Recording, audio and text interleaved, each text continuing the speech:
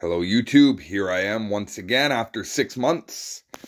Wasn't sure when I'd be back, or if I'd even be back, but hey, that Fanatic sale a couple of weeks ago was too good to be true. Usually I do unboxing videos. A few fingerprints here. It is what it is. Usually I do unboxing videos, but with Christmas and everything that goes on around Christmas, I just did not have time for that. Been watching a lot of people unbox their sale gets. A lot of people are getting those winged eagles. A lot of people, things I've already got. So I was having a couple of months ago, 2 months ago at the most, I was having a conversation with my buddy Justin.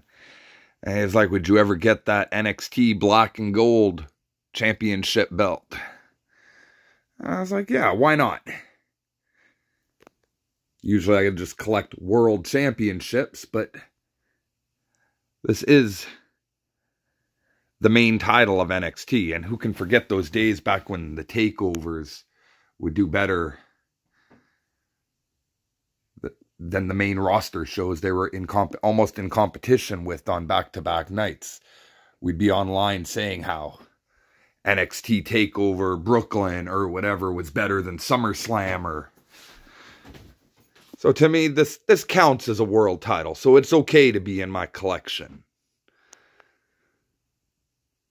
Trying to get some side plates.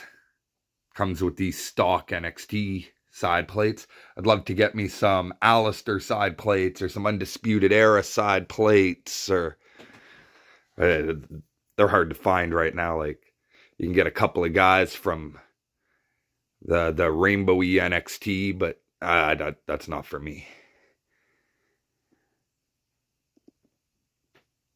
Put a lot of detail into the strap. Like, I'm not gonna lie, when you handle it, it's garbage. The strap is,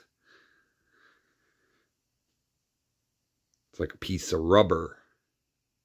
My second belt with grommets. Got the NWA Domed Globe, which has some grommets, and this NXT belt as well.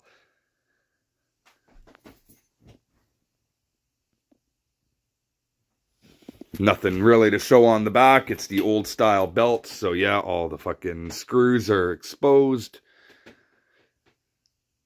I'm really hoping to find some decent side plates though. But yeah, it's a fingerprint magnet. Like, everywhere you touch it, it's gonna show. But, well, thank you guys for watching. I'm not sure when I'll be back. Like, I still love my belts, but let's face it, this is one toxic ass fucking hobby. People that are awesome turn into snakes next week, and like, it just is what it is. Still wouldn't mind getting a Big Eagle or the classic ECW championship or a Smoking Skull championship. I paid $170 for this belt.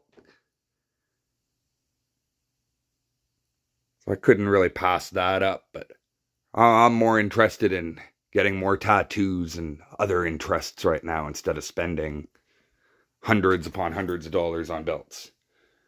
Well, thank you for watching. I'm sure I'll be back at some point. Peace.